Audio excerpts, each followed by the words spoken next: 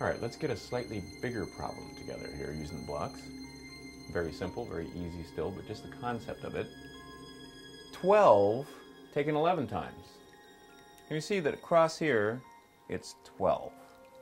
1, 10, and 2 blue ones. We can call this 3 because these are different. We only count things that are the same. So I have 1 of these and 2 of these. 12 across and 11 up. This way, this way. Well, what do we see here? Well, I can see very easily that I have 100, 3 tens, and 2. But if I just write it that way, Mrs. Crabtree might not be happy with that. She might say that you copied off of somebody's paper. So we need to be able to show our work. So let's show our work very quickly. Now here's a similar problem. 12 taken 13 times. Once again, very simply, all we need to do is be able to count. So 12 taken 13 times. Can I see what's going to be in each box? Well, to make it a little more clear, simply split and shift here. Now we can see what goes in each box. And I could even do this if I wanted to. Make it absolutely clear for the adults watching. You see now we have the boxes here. They're not quite as perfect, but all I have to do now is count. How many here? 6. How many here? 3. How many here? There's nothing in that box.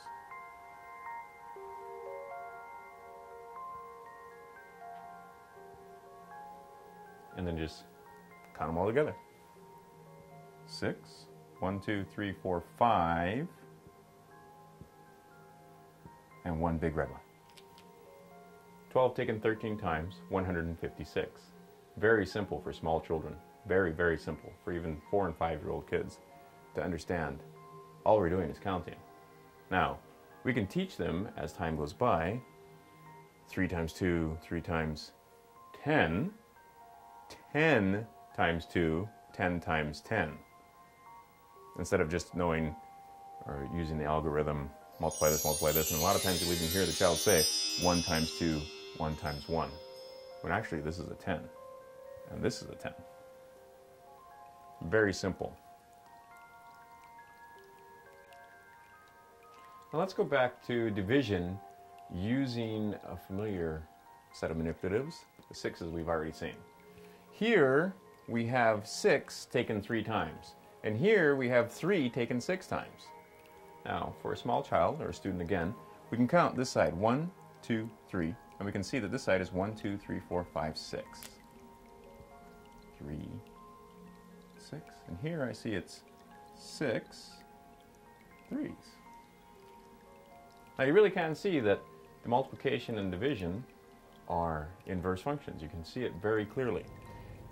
Here I have a rectangle. Here I have a rectangle. The whole rectangle is 18. And on this one, we have 6 is contained in 18 3 times.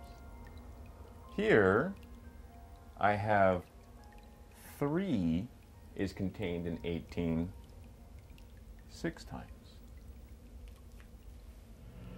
Once again, that symbol is just shorthand for rectangle.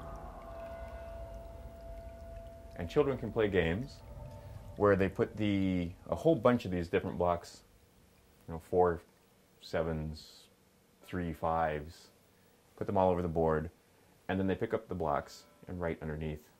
They write the sides and what's inside. This reinforces their multiplication skills and gives them a thorough understanding of the concept of division.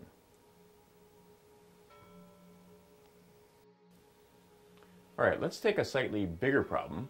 And in Mortensen Math, we always say bigger is funner. It's not good grammar, but bigger is more fun. Now, what I have here is a rectangle, and you'll see that it's built slightly differently than when we were doing multiplication. And there's a reason for this. Once again, a uniform methodology for the visualization of the mathematics. Now, again, all we're doing with mathematics is counting, right? First concept, Mathematics is the study of numbers. All we do with numbers is count. Highest number we're going to count to is 9. We only count things that are same. Again, we're just using rectangles to facilitate the counting. We're not even into the concepts of 0 or 1. Now, let's see here. If I have 132 and one side is 12, you can see that this side is 12. We can count it if you're a small child. 1, 2, 3, 4, 5, 6, 7, 8, 9, 10, 11, 12. Or we can just count one of the blue ones and two of the green ones. And we have quite a few lessons about place value and so forth. But it goes very, very quickly because you'll see that it's pretty redundant. It goes pretty fast. We can see that this is 100. That's what that one means. 3 tens and 2 units. So if I have a rectangle where it's 132 and one side is 12, what must the other side be? Well, any little kid can see that this is 1 and one of the green ones. Now you remember, and that's it, we're done.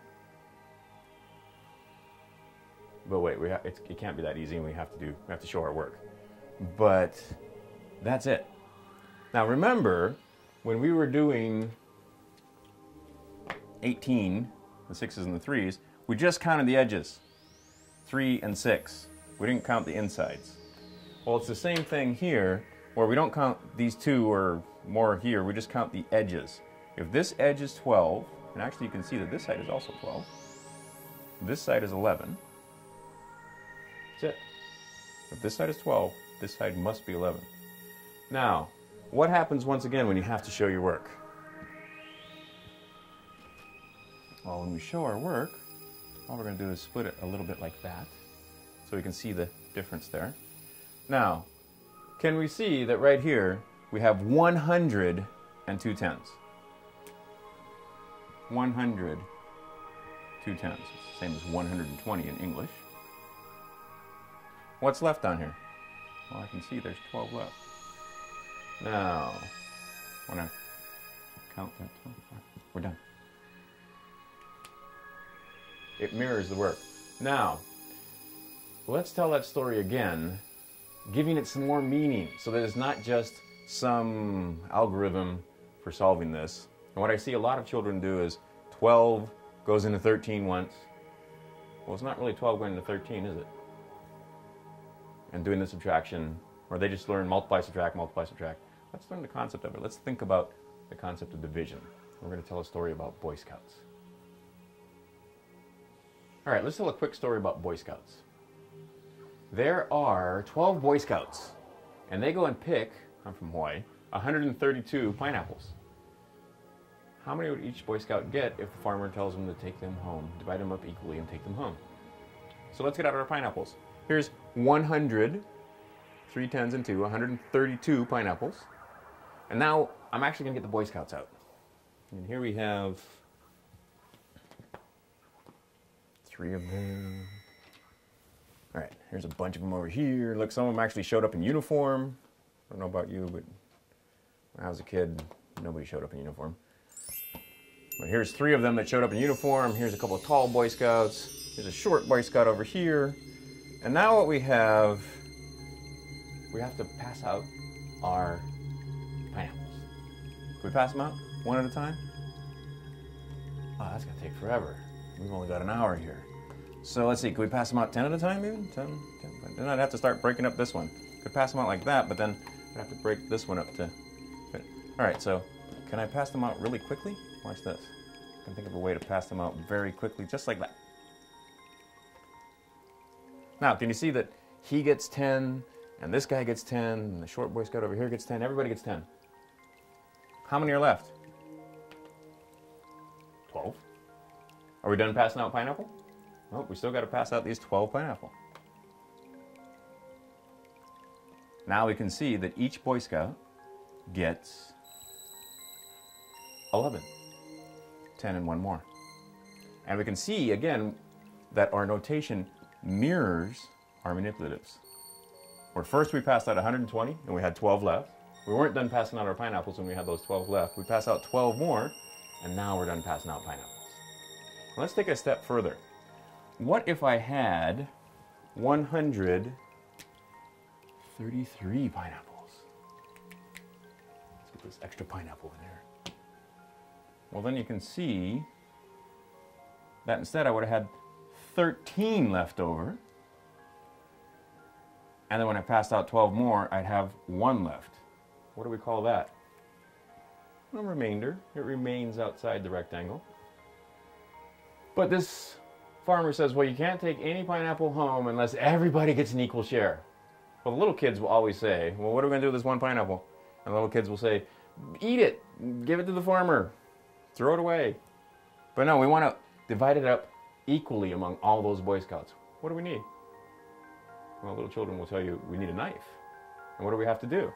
We have to take this one pineapple and cut it up into how many pieces? Well, there's 12 Boy Scouts. So of course we have to cut this pineapple into 12 pieces.